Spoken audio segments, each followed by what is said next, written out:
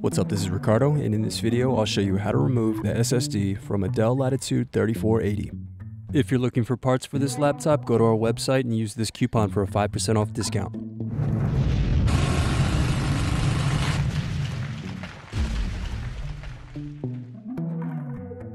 First, unscrew, then remove access door.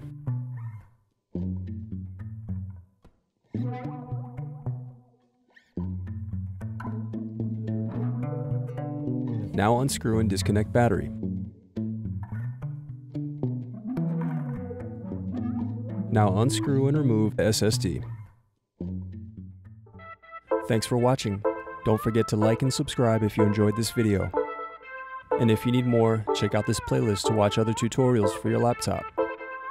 You can also click here to find parts for your laptop at partspeople.com.